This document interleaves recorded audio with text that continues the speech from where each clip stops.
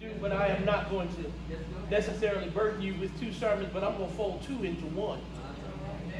And I'm going to ask that you pray with me for just a moment before I go into the word. Lord knows I like to laugh.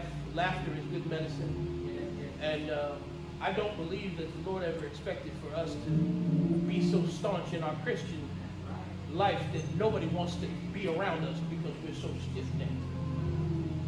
But I believe that even Jesus laughed when he saw the little children and had a smile on his face. So again, forgive me if that's not the style that you were looking for, if that's not what you were expecting, but I'm going to do what God gave me and what God told me to do. So we're going to preach a little while, we're going to laugh a little while, but I'm going to bring the word that God says. So I ask that you pray with me, most gracious and precious Heavenly Father.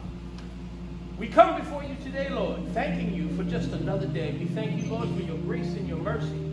We thank you for those that have assembled here and even those that are out on the internet listening this morning, Lord. We ask that you anoint their ears that they might hear your word, oh Heavenly Father. I'm asking that you decrease me. Take me out of the equation, Lord, and just increase yourself. Increase your word, oh Heavenly Father. Be a blessing to them that they may be a blessing to someone else, Lord. We just ask that you let the words of my mouth and the meditation of my heart be acceptable to you because you are our Lord and our Redeemer. Lord, we ask that you use me today. Let me be the vessel that you've created to pour out to these, your people. In the mighty, in the matchless name of our Lord and Savior, Jesus Christ. I and the saints of God say amen, amen, amen, and amen. Amen. Wow. Pour me out. Make me a vessel. Make me a pot. That's what we're going to talk about today. If you would, join me as we go into the word found in the book of Jeremiah, chapter 18. Today I'm reading from the NIV, but those of you that have a different version who follow along, the message is still going to be the message. But Jeremiah 18, y'all can hear me, wave your hand. Sister Black, can you hear me back there? Thank you, thank you, thank you. Jeremiah 18, starting right at the very first verse. The word of the Lord says, "This is the word that came to Jeremiah from the Lord. Go down to the potter's house, and there I will give you my message." So I went down to the potter's house, and I saw him working at the wheel. But the pot he was shaping from the clay was marred in his hands. So the potter formed it into another pot, shaping it as it seemed best to him. Then the word of the Lord came to me. He said, "Can I not do with you, Israel, as this potter does?" declares the Lord. "Like clay in the hands of the potter, so are you in my hand, Israel. If at any time I announce that a nation or a kingdom is to be uprooted, torn down, and destroyed, and if that nation I warned repents of its evil, then I will relent and not inflict on it the disaster I had planned. And if at another time I announce that a nation or a kingdom is to be built up," the devil is a lie. He's trying to move my iPad to not finish his word. "And if the nation that I warn repents of its evil, then I will relent and not inflict on it the disaster I had planned. And if at another time I announce that a nation or kingdom is to be built up and planted, and if it does evil in my sight and does not obey me, then I will reconsider the good I had intended to do for it." With that today, Lord, I'm going to share with you the word. Note the other word. Molded by the potter. How many of us are willing to be and realize that we have been molded by the potter? Who is the potter? In today's scripture, God told Jeremiah to go down to the potter's house to receive a word there. And as Jeremiah watched the potter work and mold the clay, he noticed that when the potter realized that the clay did not go the way that he wanted it to go, or it had a defect, the craftsman would rework the clay into a new pot. God revealed to Jeremiah that this process was exactly how God's relationship is with his chosen people. As Judah's creator, God had the right to mold or shape the people according to his purpose and his plan. If they repented and turned from their sinful ways, he would rework the nation into a usable vessel. Otherwise, they would be worthless. So just for a little while, let's talk about being molded by the potter. You know, as I read this scripture, I was reminded again of my wife. She didn't know that I put her in my sermon. I'll probably pay for that later. But you know, those of you that know my wife is a crafter at heart. But she's also a perfectionist. And when it comes to things that she makes, back when we first met, my wife used to crochet a lot. She jumped from one craft to another. She just got talent. Like, I could never do it. But she used to crochet. And I'm not talking about these big, thick grandma blankets. But she used to crochet these doilies. And the yarn was like thread. And as she would work, she would diligently work and she would create her own patterns. So she wouldn't follow the standard pattern, but she'd make her own patterns. And as she would work, she would count the stitches. She'd mark on a little piece of paper how many stitches she did and when she was supposed to change it. I was totally confused about how she would do what she would do, but as she would work that yarn, every now and then she would stop and she'd take a look at it. And then sometimes I'd watch it and she would look at it and then she'd start pulling it apart. I'm like, what are you doing? She said, well, there's a flaw because I missed a stitch here. And I'm like, I didn't even see it. And you can't even notice it unless you were looking for it. She said, yeah, but I know it's there. And she was willing to take apart half of what she did to get it right, to mold it into what she envisioned it to be. And it amazed me that she would backtrack to correct a flaw in what she was creating. And I recall this one set of doilies that she made that somebody wanted. She was making a set. So it was two little ones and a big one. And then they started asking, well, how much for the set? And, my wife is not the one that's business savvy. That's when it comes to me about how much we're going to charge for this. My wife is talking about, well, all the yarn cost me about $12 and then I guess about $10 for my work. I'm like, wait a minute, baby. You put 40 hours of work into making this doily. And you're going to charge $10 for your work, for your craftsmanship. And that's when it struck me, the value of the material is not what makes it valuable. The value is in the hands of the craftsman. Our value is not in what we are or what we do, what we think or what we say. Just like the pot is worth more than the cost of the clay, the doily is worth more than the yarn because of the craftsman. You are worth more than you are or that you appear to be because you are molded by the potter. God has molded you for a purpose. But the other side of the picture is that the yarn never told my wife to make it into a doily. Come on, man. The clay didn't tell the potter, make me into a vase, make me into an ashtray. We don't have the right to tell God what, when, or how to mold us. We have to be subject to and obedient to God as He has commanded us in His Word. In life we go through some things, and sometimes we get bruised, we get scuffed up, we get scarred, and maybe even broken. Anybody been broken or scuffed up and scarred through life? As we continue to live, it's almost a guarantee that somebody's going to hurt you. Even the little kids have gotten scuffed up. I still got marks and scars. I got a big burn on my arm because I wasn't being obedient. I wasn't listening to my mother. She told me it was hot. A sidebar. You ever think about how we learn hot? As a child, what did our parents do? Every time we got near the stove, every time we got near the iron, what did they say? Hot. Right? Hot didn't mean a thing to us until, guess what? One time we touched that. Oh, that's what hot is. Through our experiences is when we get refined.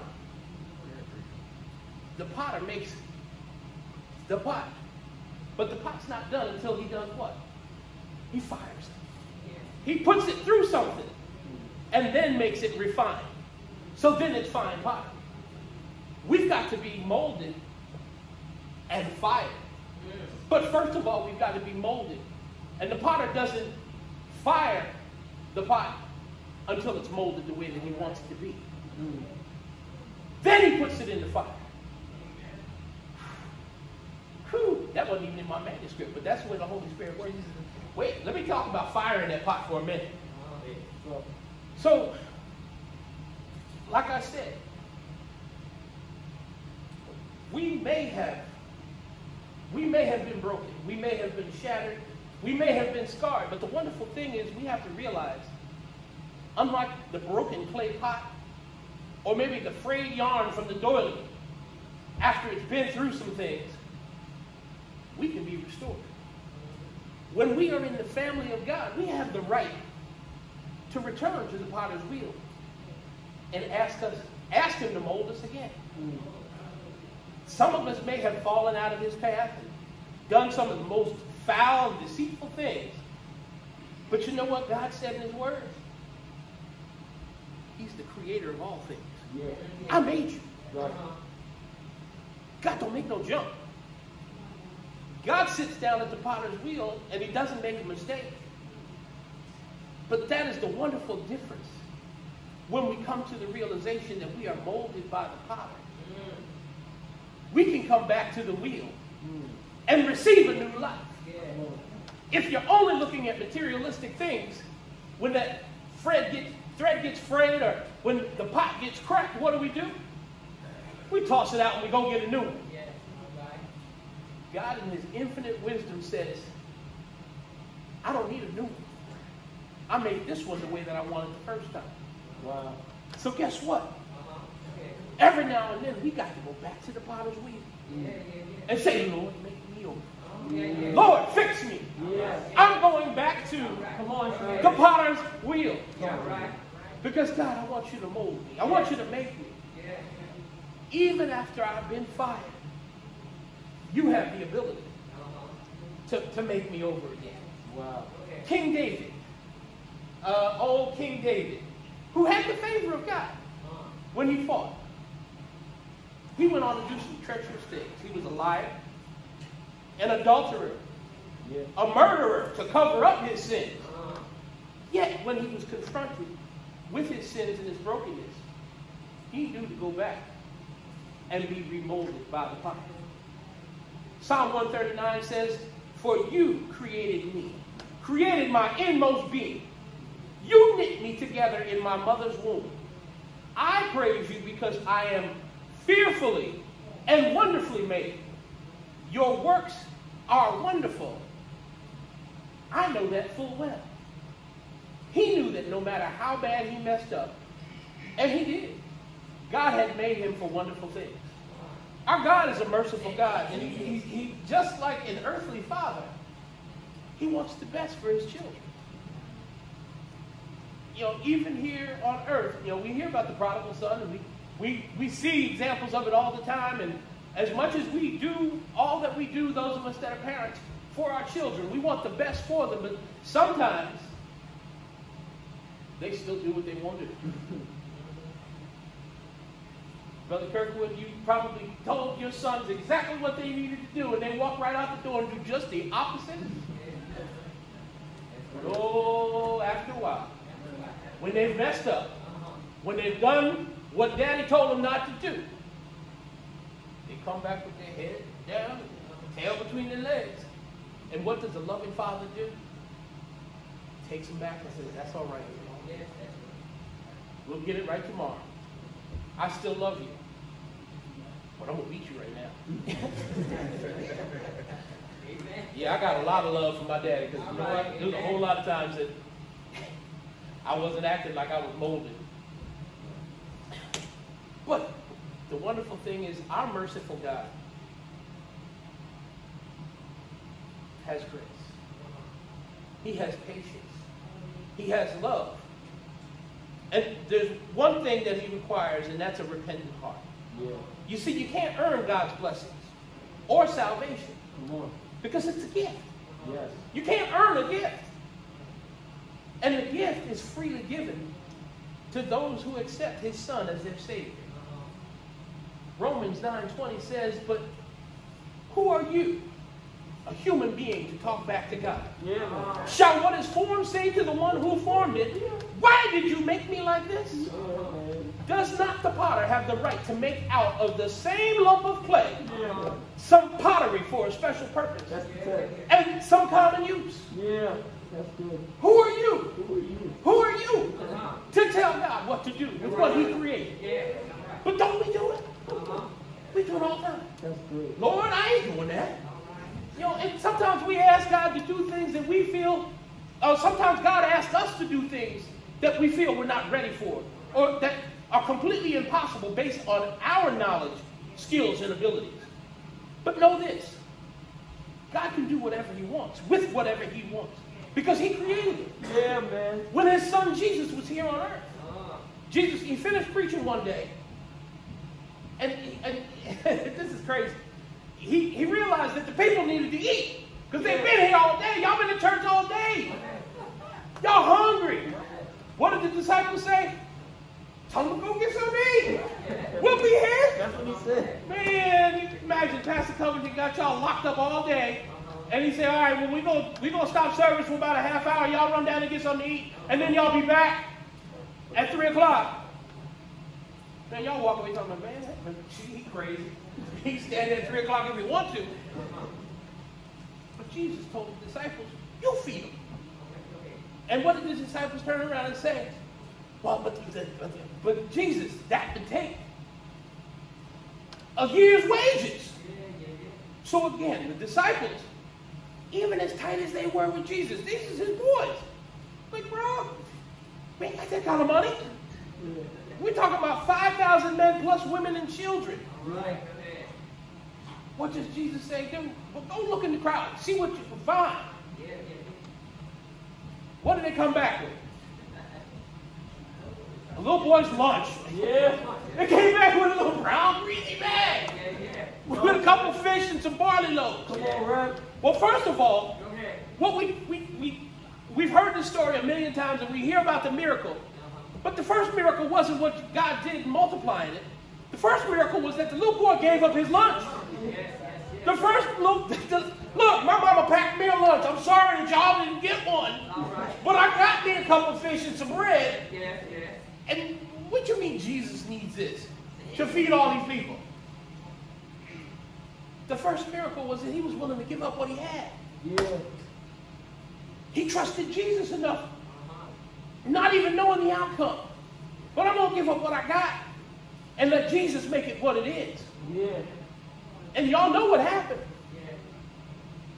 They came back with that little greasy bag. Yeah, I don't know whether the disciples really believed it or not, but guess what? What was the first thing that Jesus did when he got it?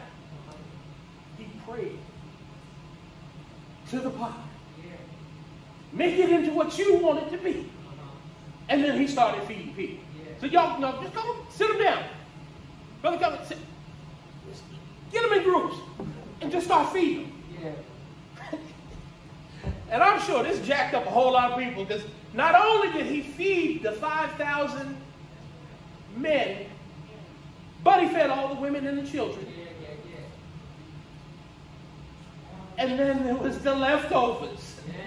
There were 12 baskets of leftovers. If God can take a greasy bag of a little boy's lunch and take care of all of these folks and have more left over than he started with, what can he do with you? What right do you have to tell God that he can't do that? Or he shouldn't do that? Lord, I can't testify. What do you mean you can't testify? Sure you can. You just haven't gotten to the point where you realize how much God has done for you. Stop patting yourself on the back and realize that, you know what, if I hadn't done it, if God hadn't done it, I couldn't have done it. Because it's not me. I've got to realize that I was molded by the God. He took me and shaped me. He took me through those experiences. He took me over here and did this to me so that I could be ready when it got over here. He prepared me for battles that I didn't even know I was going to have to fight. Come on, sir. Right. I can't witness to nobody. They might ask me a question that I don't know. But you know what? If you willingly open your mouth, he will fill it with his words. He'll give you the right words to say. Because guess what? Sometimes the words that you think are going to convince somebody are the very ones that have them walking away talking about, see, that's old Jesus freak. I ain't listening to them. But if we stop and let yourself be molded by the potter, he will give you the words to say. There have been times that I've had conversation and people say to me, oh man, that thing that you said to me, and I'm like, I don't even know what I said. What I say, what I do, because oh, it was so impactful. Y'all, barbecue recipe or something? I don't even remember what it was. But guess what? That's how God does. He can use whatever he created for whatever he wants. For however he wants to do it. Yeah, that's good. He did it on Pentecost. Had them speaking in languages that they didn't even know. But it wasn't for them. It was for the people that hear. So guess what? Every day, we have to crave to be molded by the potter. Sometimes we get frays in our yarn or chips in our pot. We might be raggedy. We might be a crackhead. We might be a crackpot. But guess what? When we are molded by God, those things that we don't do that are pleasing to God, or things that we do that are not pleasing to God, also known as sin. Has anybody in here ever sinned? No, no, I'm gonna put both hands up. I'm just trying to confirm. We mess up. We fall from grace. We do things that are not pleasing to God. And if we were just the material of our makeup, the maker would just throw us away. Toss us aside. Well, let me get another one. Try it again.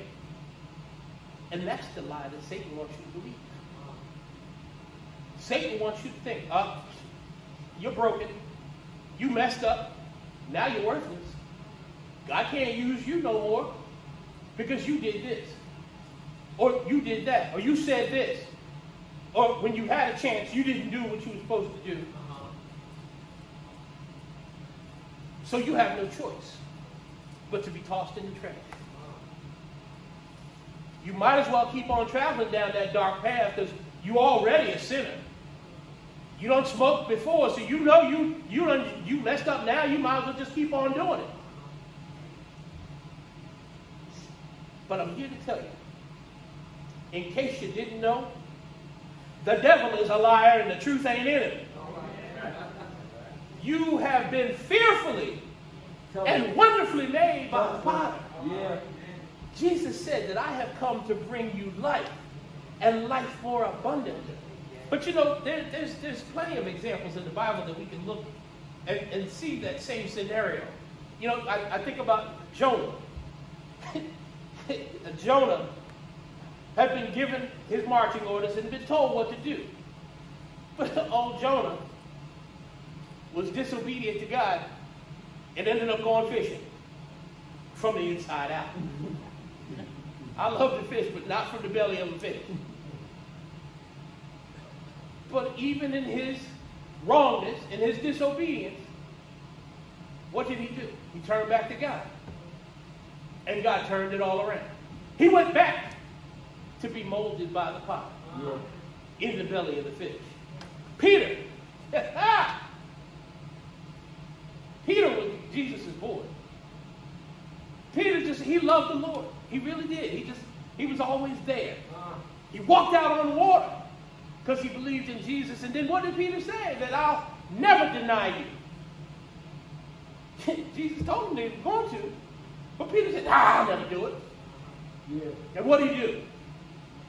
Not once, not twice, 3 times. But what do we in our earthly self say? 3 strikes, you out. We'll call baseball rules all day, every day on everybody that comes across our lives. No.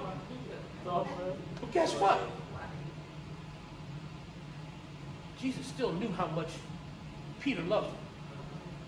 Jesus gave him an opportunity to repent and be remolded by the Father. And then there's my boy Saul. Saul of Tarsus. He was bad. Saul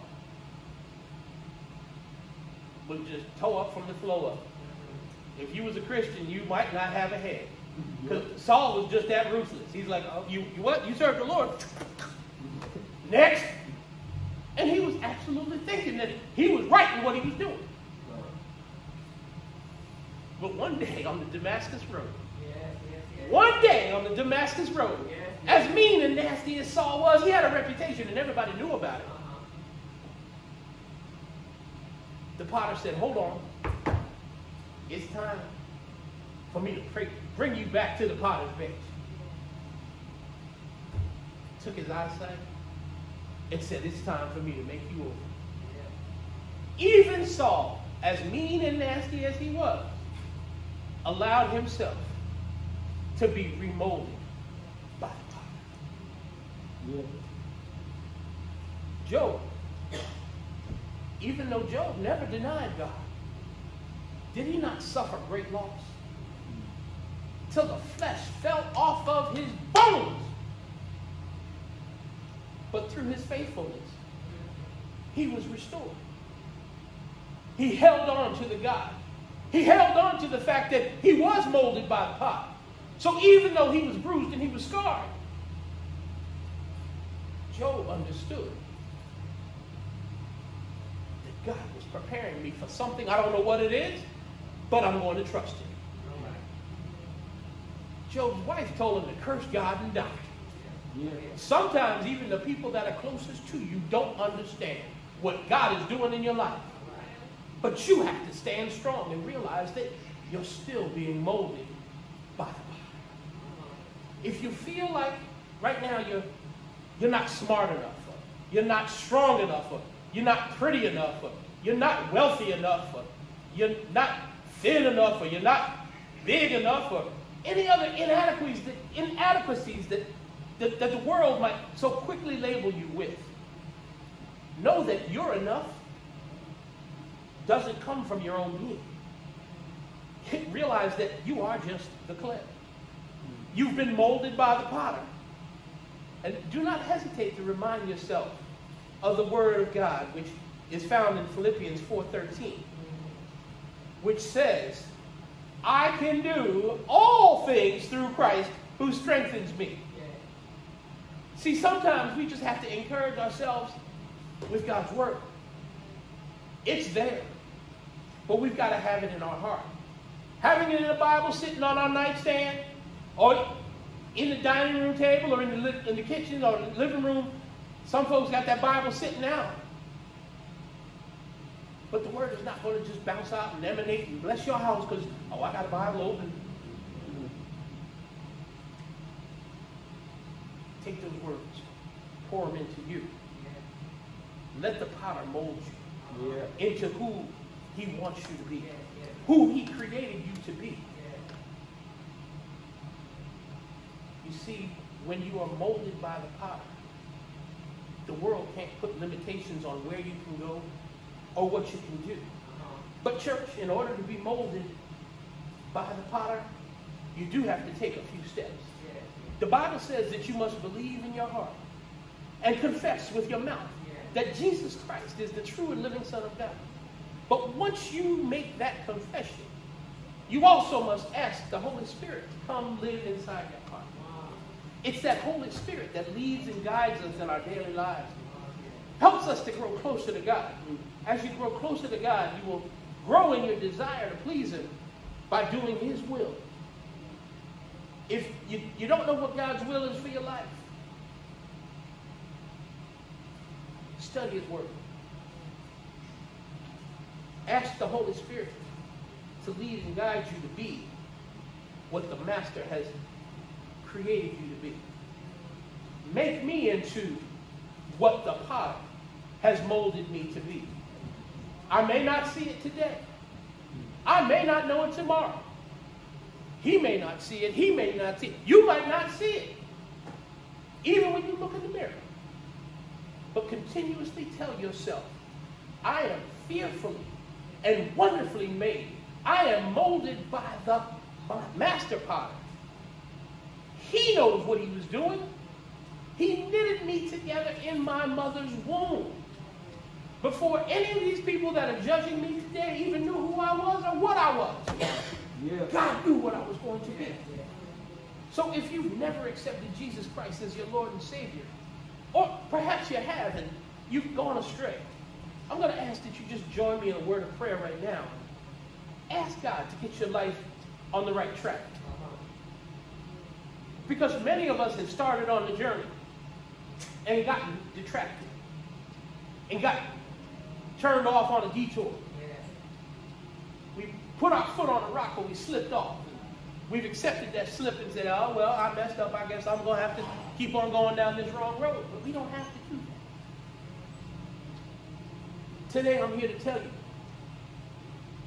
we serve a God of second chances. We were molded by a potter who will put us back on the potter's wheel. And He'll make us over. He'll mold us again. The potter wants to put us back together again. So, just bow your heads right where you are. Join me in this word of prayer. Dear God, I know that I've done wrong and not always been obedient to your word. Today I confess that I need you in my life. I know that Jesus is your Son and was sent for my salvation. I ask that your Holy Spirit come into me today and dwell with me forever. Lead and guide me all the days of my life, and let me be pleasing to you and you alone. You are the potter, and I am the clay. I want to continue to be molded by the potter. And this I pray in Jesus' name. Amen. Amen. If you've prayed that prayer and you had never given yourself to Jesus Christ, find yourself a Bible-believing church. And when you get there, tell the pastor that I've given my life to Christ. I accept Jesus Christ into my life, and I want to grow. I want to learn. And I say a Bible-believing church because a Bible-believing church is going to teach you the Word, not just tell you to go read the Word. But I'm going to close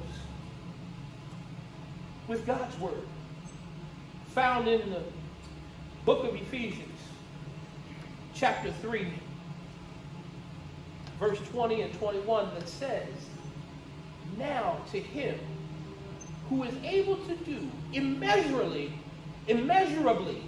more than all we ask or imagine, according to His power that is at work within us.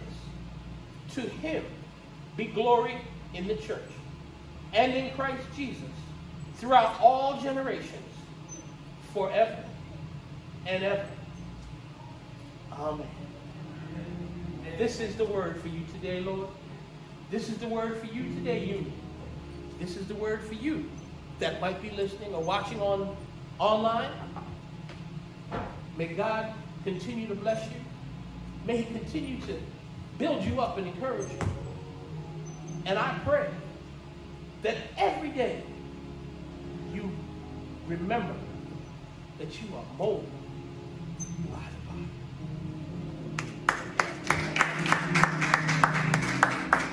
Church, it's now time for communion. As always, this is the time that we commemorate the death, burial, and resurrection of Jesus Christ our Lord. And so if you have grape juice and if you have some crackers, we can pull them out if you want to join in. If not, just sit there and have your mind on Jesus. I'm going to be reading from Luke chapter 22, verses 14 through 20. And as I'm reading, I'm going to pause, and then we're going to eat the bread and drink the cup. And so Luke chapter 22, verse 14 says, "And when the hour came, he reclined at the table," meaning Jesus, him and the apostles with him, "and he said to them, I have earnestly desired to eat this Passover with you before I suffer. For I tell you, I will not eat it until it is fulfilled in the kingdom of God. And he took a cup, and when he had given thanks, he said, Take this and divide it among yourselves. For I tell you that from now on I will not drink of the fruit of the vine until the kingdom of God comes. And he took the bread, and when he had given thanks, he broke it and gave it to them, saying, This is my body, which is given for you. Do this in remembrance of me." Let us eat together. Thank you, Jesus. "And likewise the cup, after they had eaten, saying, This is the cup that is poured out for you. This cup that is poured out for you is the new covenant in my blood. Let us drink together." Blessed be the name of the Lord. We give thanks for what God has done for us, and through him we have grace, through him we have forgiveness, and through him we have salvation, and we are justified through Christ Jesus our Lord. God bless you, church. I want to thank you for listening to the word. We're praying that the word of God edified you. If you have not received Jesus Christ as your Savior, we want to invite you. We want to invite you to know Christ as your Savior. A couple of things that we need to do here is simple: is that we need to confess our sins. Confess and say, Lord, I have sin in my life, and I need that sin removed. And the only way that that sin can be removed is when we confess that Jesus is Lord, that he died for our sins, and he was resurrected and is seated at the right hand of the Father. So you simply just need to say, Lord, I have sins. Forgive me for those sins. I receive you as Savior, and I believe by faith that you are Lord and that you are the Lord of my life, and you have redeemed me from my sins. And just like that, you have salvation. Just like that, you know the Lord for yourself. One thing that we've learned, and we know at Union here at our church, we would love for you to be a part of our church. But at the same time, if you wish to go to another church, or you want know someone else, that's fine too. But one thing is certain, and you don't have to be here to be saved. You know the Lord for yourself. So if you have any questions or concerns, I would advise you to go to our email. Our email is unionbaptist.southriverNJ@gmail.com. That's unionbaptist.southriverNJ@gmail.com. If you have any questions, concerns, or if you just, even during this pandemic, you want to reach out and say, I want to be a part of this great church, you can do that as well. And we will be in contact with you, and we'll give you information on how to join the church and whatnot. Amen. I pray all is well with you. Grace and peace.